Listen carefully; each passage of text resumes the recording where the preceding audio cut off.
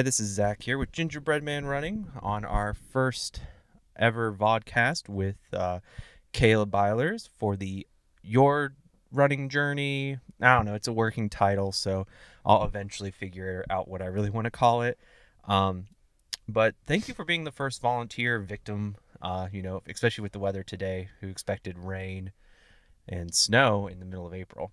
Well, it's a pleasure to be on, but that's Pennsylvania. You get what you get. Exactly. You get that extra, that second winter, that false spring second winter. So I have a few questions for you about your run today. Outside of the weather, how was the run?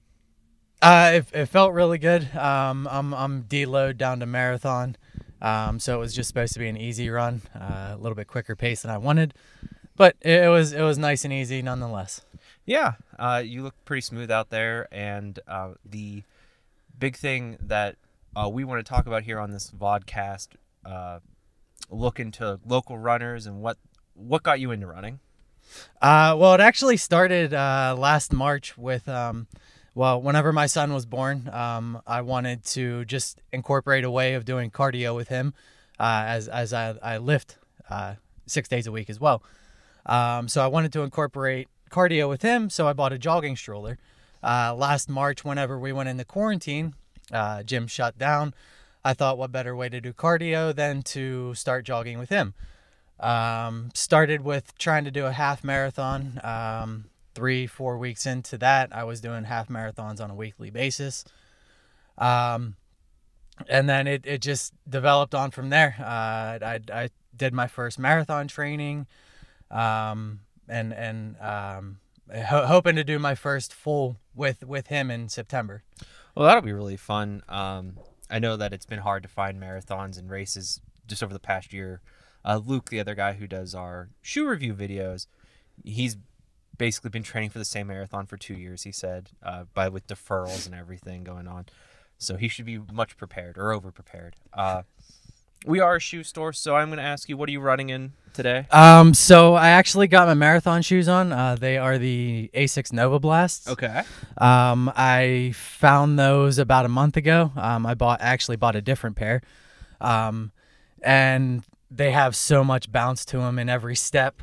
The heel to toe roll is just phenomenal in them, and they're actually a lightweight shoe. I'm pretty sure they're about 9.6 ounces. Oh, that's pretty light from what I saw on their Asics, and it doesn't look like it. If you know the Hokas, they're built similar to the Hokas, but they're not as heavy as them. All right. And what has been your favorite thing so far with you've done a full year of running and run a few half marathons. What's been your biggest memory? My biggest memory was last October running the first half marathon with my son. It was the first official one because limited races. So it was at North Park, right above Pittsburgh.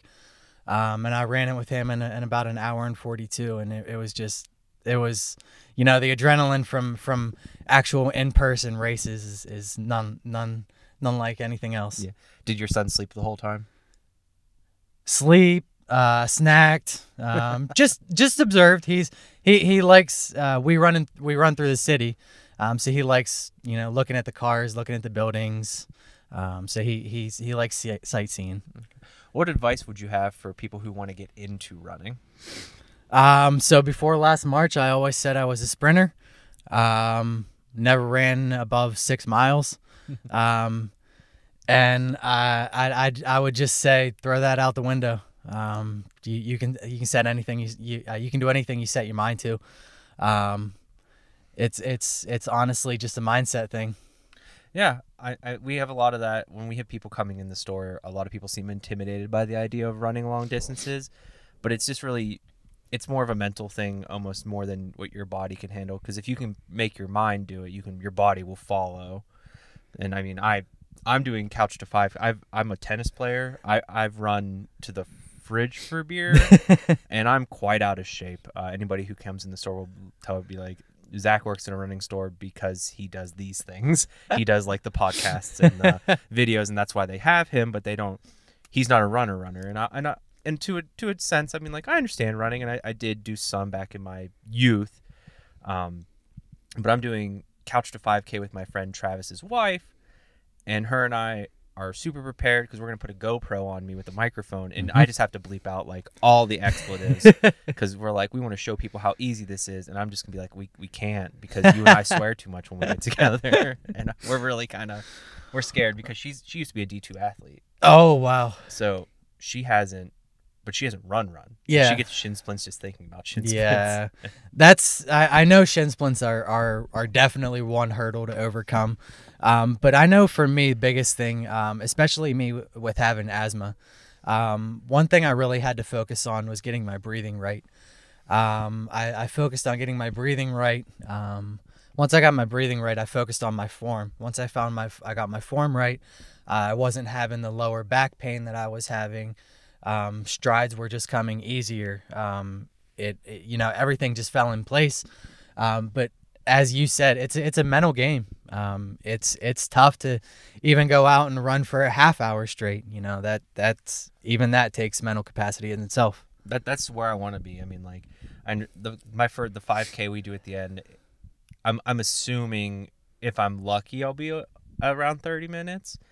But I mean, like, my longest distance run is from one baseline to the other in a tennis court or like whatever they made it. And they didn't make us run in gym because I was a varsity player. Yep. So we didn't have to do anything. So I never did like the fitness test because I was a varsity player that I just got the check mark and moved along with my day. So the last time I ran a mile was like 8th grade when I was in track and field when I was a thrower. And they were like, go run a mile to warm up. And then that was it. Honestly, it just takes practice. Much like anything else. When you practice something, you just get better at it and it becomes easier over time. Just one thing that I've had to tell everyone else is you got to overcome those mental hurdles that just sit in the back of your head and tell you that I can't do this, or just other people with my niece having leukemia. I run for her. Yeah. Because she's probably never going to be able to do something like this. So that's like another one of my drives is just being able to do something that other people can't. Yeah. And I think that's real important. It's not only you're doing it for your health and your benefit, but you're showing people that this can be done. I mean, today, I think my car, which we're recording this podcast in, this like part of the video in, it looks like late November and it's cold, and I was following you with the drone, and I'm like, man, that's miserable. And I don't know, I'm just a sissy, I guess, because I'd be like, oh, tennis would have been I'm looking at the tennis courts from here. I'm like, tennis would have been canceled today. I'd have been home and like had a grilled cheese by now, like if I was in school, like when I was playing.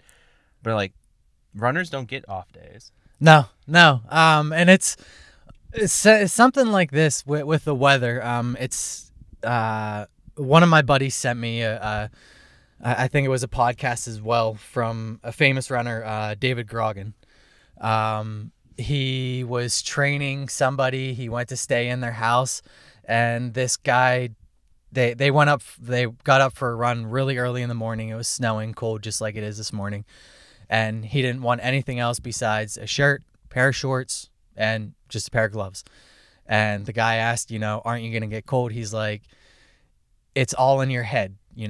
If I tell myself that it's 75 degrees outside, regardless if it's 32 degrees, regardless if it's 25 or snowing, in my head, it's 75 degrees. I'm just going to run with a smile. And that's kind of the how I've approached it. Yeah. I think, one of the things we've talked about, I think it's going to be like the title of this episode is mental fortitude. A runner's journey, mental fortitude.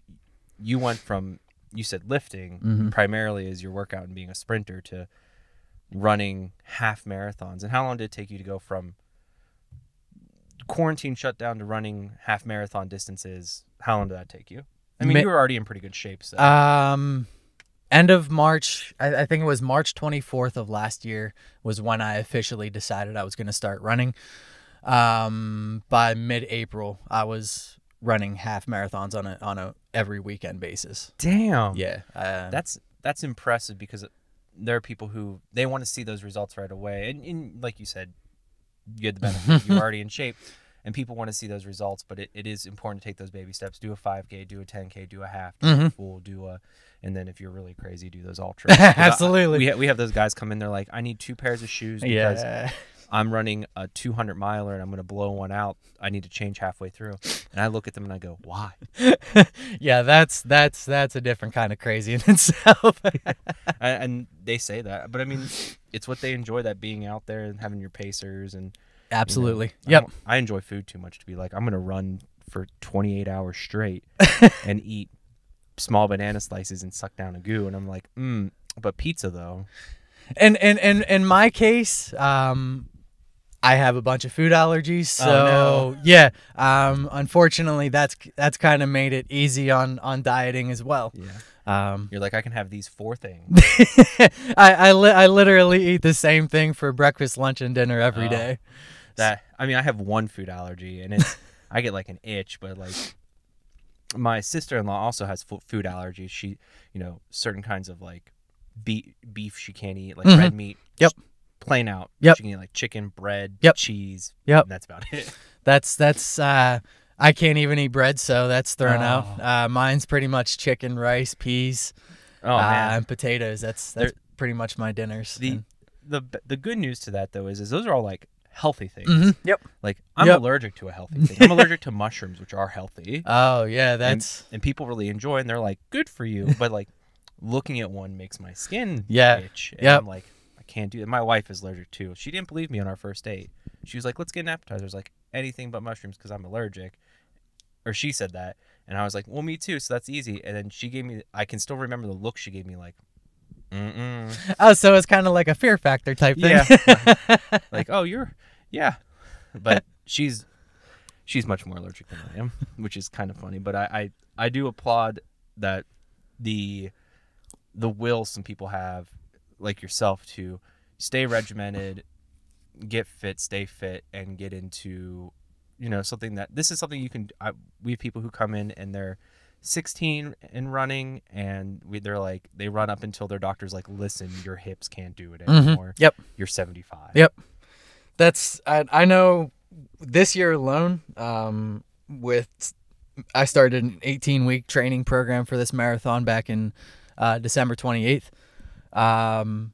Every Wednesday for the last 5-6 weeks, I've been doing a high school track workout with Fleet Feet out of Pittsburgh. Okay.